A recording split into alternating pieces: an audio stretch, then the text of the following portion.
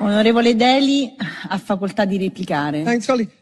I would love colleague Jambaski to tell me any circumstance in which NATO has played a productive role or delivered peace anywhere.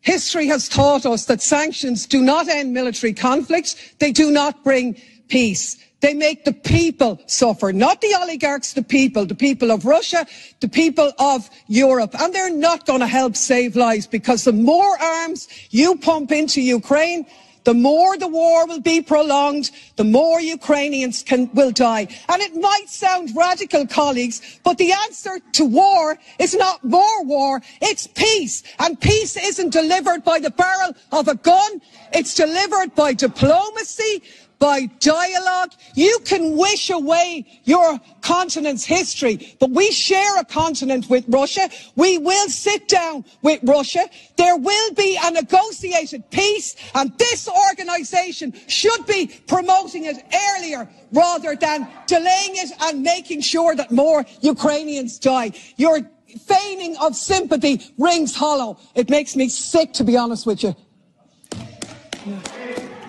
Grazie. Thank you very much. Thank you. I'm afraid, Mrs. Daly, we've given you the opportunity to reply. So let us try and stay calm. And this is what is expensive, because in these peak demands, the expensive gas comes into the market. So what we have to do is flatten the curve and avoid the peak demands.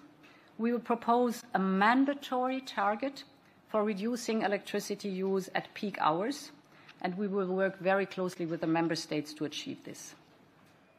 So, the woman in the first video is Irish politician Clare Daly.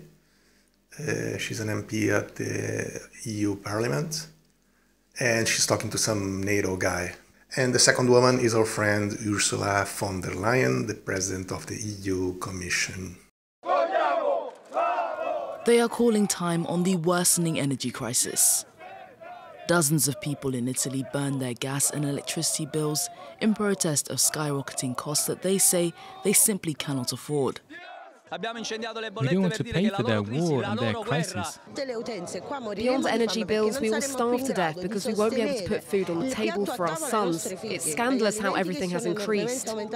So the sanctions, I mean, Daly is right that sanctions never worked to remove people from power.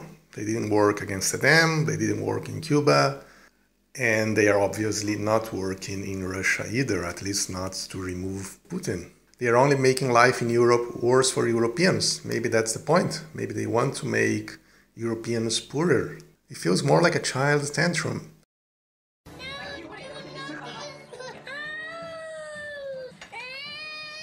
Oh, I'm not going to eat my dinner. Okay, go hungry then. I mean, you don't want gas? Okay, Russia is going to sell it to someone else who wants it. And I was watching this video by this cute Russian girl, Ally from Russia, and she is doing interviews with different people. And it doesn't seem that the sanctions affected all that much life in Russia. I mean, people live normal lives and the situation seems pretty good. Maybe it depends on where you are. The salaries are maybe a bit lower than the European average, but actually in some places such as Moscow, there seems to be higher. So the situation doesn't seem to be bad. And you don't seem to see a lot of poverty around. Looking at videos of the Donbass area, that seems like a pretty poor region. And I think that it seems to have been neglected. Even before the war, it seems to be a pretty poor, degraded region. But Russia is, I don't know. I've never been to Russia, and I cannot say that I know it in detail. But it seems to be that people are living normal lives, and the sanctions didn't change that too much. А какие в Москве вообще средние зарплаты? Ну, если брать журналистику и медиа, то сейчас денег немного, сами, да, знаем почему. Наверное, где-то будет 40-50. Но если ты на должности выше, если ты подрабатываешь на фрилансе, то в целом ты, я думаю, 100 можешь делать, если ты уже где-то зарекомендовал себя. Я работаю маркетологом. Я, наверное, могу только сказать по поводу маркетинга, да. Скорее всего, будет разбег от 60, и чем ваша позиция будет выше, то чем больше вы имеете возможность зарабатывать. Ну, 1040, получается 45. Хорошая, Александр, хорошая. Не дадим, Семенович, Европе замерзнуть. Поможем нашим братьям. Может, и они когда-то нам помогут. So why?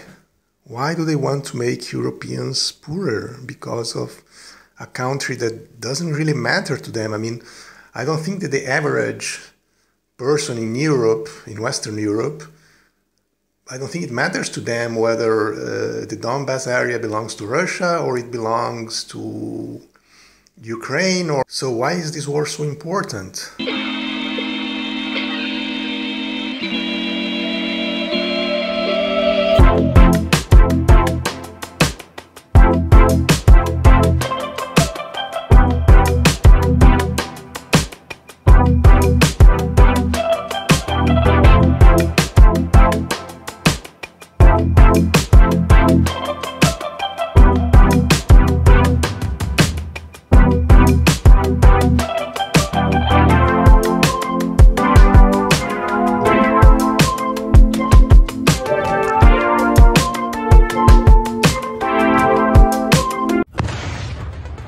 From the front line in Ukraine to the big screen, Bernard-Henri Lévy shows the horror of Russia's invasion, the bravery of Ukrainian soldiers, and the suffering of the citizens. With this movie, he wants to call upon the democratic world to engage more in the support for Ukraine. Public opinion is crucial for warfare, a notion shared also by the Ukrainian ambassador to Israel, Yevgen Kornichuk, who attended the movie premiere. According to our polls, those news about the cruel war in Ukraine is out of the Israeli media. The vast majority of the Israelis support Ukraine on this cruel and unprovoked.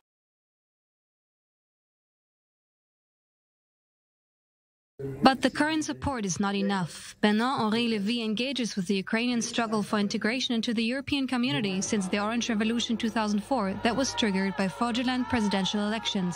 He paid several visits to Ukraine, sat down with Volodymyr Zelensky right before his election as Ukrainian president in 2019.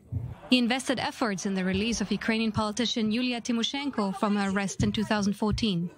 Shortly after, he brokered a meeting between then French President François Hollande and Ukrainian President Petro Poroshenko. For his most recent documentary, it was important to him to get to Ukraine right after the Russian invasion started, in order to show the world that its support is desperately needed. What is at stake in this war of Ukraine goes much beyond Ukraine, much further. The West pretends to remain just below the belligerence activity, but in reality, it is a worldwide war.